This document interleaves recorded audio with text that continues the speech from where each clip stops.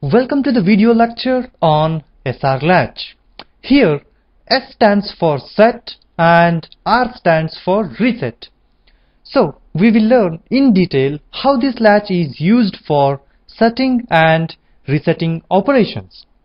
Basically, SR Latch is made up of two cross-coupled NOR gates. Let's draw it. An OR gate connected with a NOT gate makes it our first NOR gate, and it has two inputs. In the similar fashion, again an OR gate connected with a NOT gate makes it our second NOR gate, and this also has two inputs, and one of the inputs is yes and one of the inputs is R. This has output Q and this has output Q bar. I said these two NOR gates are cross-coupled. That means the output of the first NOR gate is connected to the input of the second NOR gate. In the similar way, the output of the second NOR gate is connected to the input of the first NOR gate. In this way, these two make cross-coupled. Now, we'll try to understand the operation of this SR latch with the help of truth table.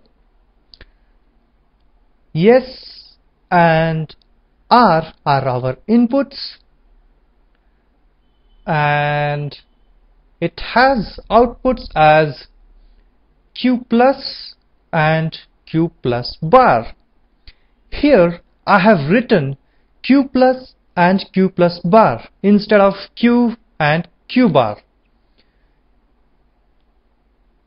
Q is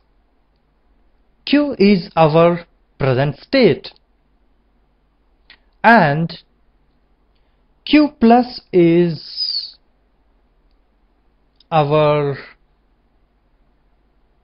next state.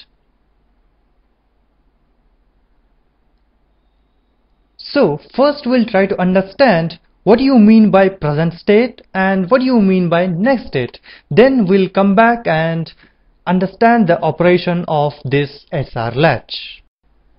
Here we will consider the block diagram of our latch, which has two inputs S and R and has outputs Q and Q bar. So the present state is the state of the latch at the time the inputs are applied. Say for example, Q and Q bar are set to 0 and 1. And I'm going to apply inputs as 0 and 0. This is our present state. That means the state of the latch at the time the inputs are applied. This is our present state.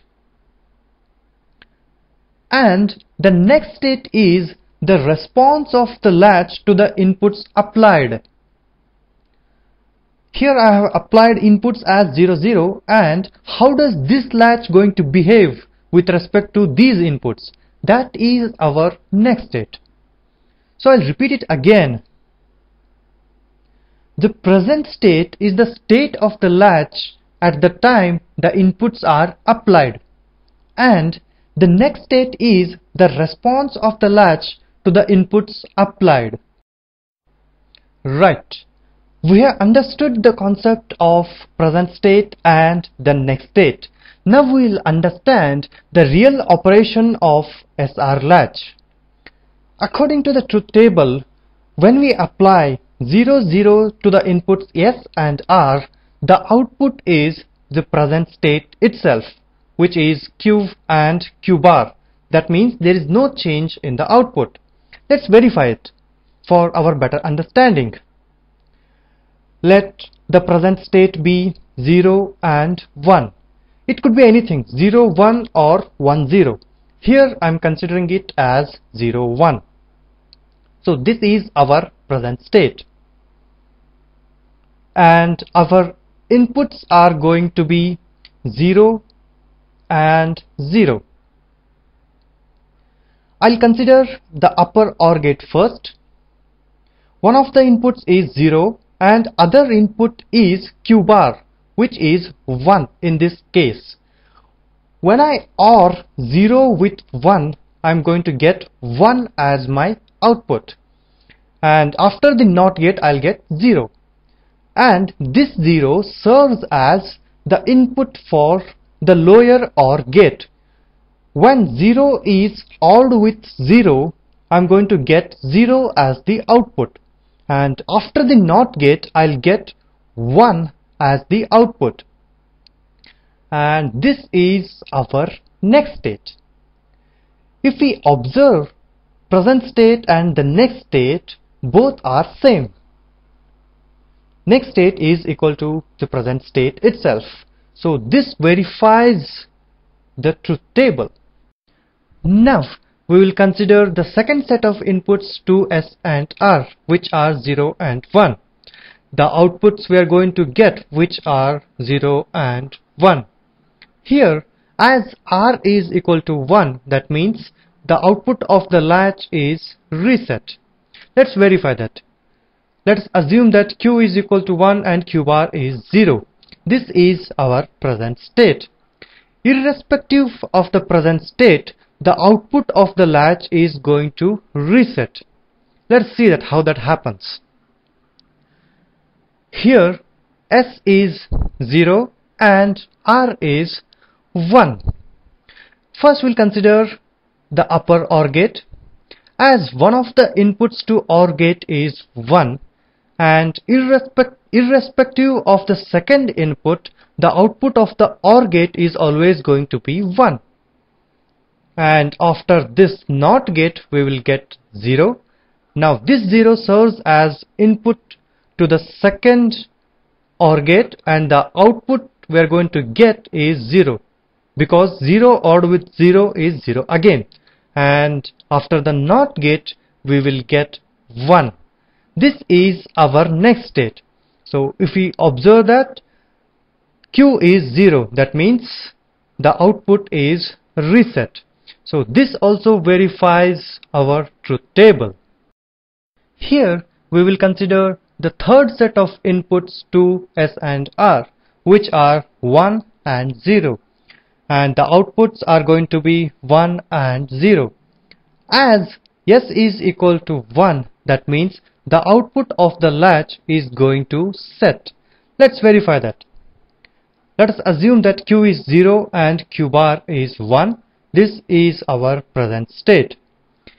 Again, irrespective of the present state, the output of the latch is going to set. That means we should get Q as 1 and Q bar as 0. Let's see that. S is equal to 1 and R is equal to 0. I'll consider the lower OR gate. As one of the inputs to OR gate is 1, the output is always going to be 1, and after the NOT gate I am going to get 0, and this 0 serves as the other input to our upper OR gate. So 0 ORed with 0, I'm going to get 0 as my output, and after the NOT gate I will get 1 as the output.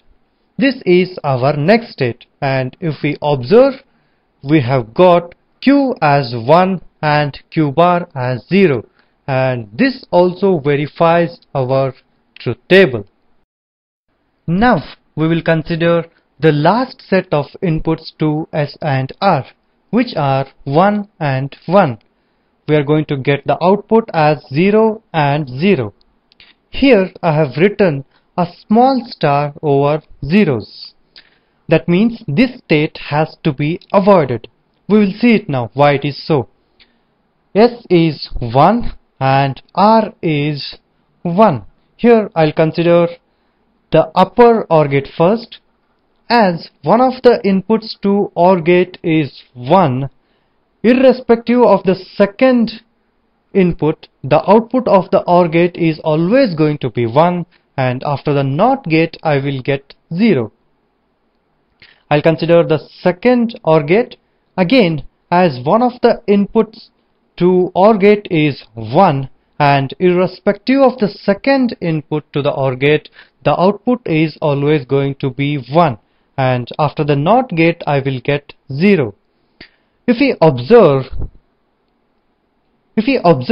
Q and Q bar, both are equal to 0 in this case, but as we know that Q and Q bar are complement to each other. If Q is equal to 0, Q bar must be equal to 1. Or if Q is equal to 1, Q bar must be equal to 0. Here, this state doesn't serve that purpose. So this state has to be forbidden.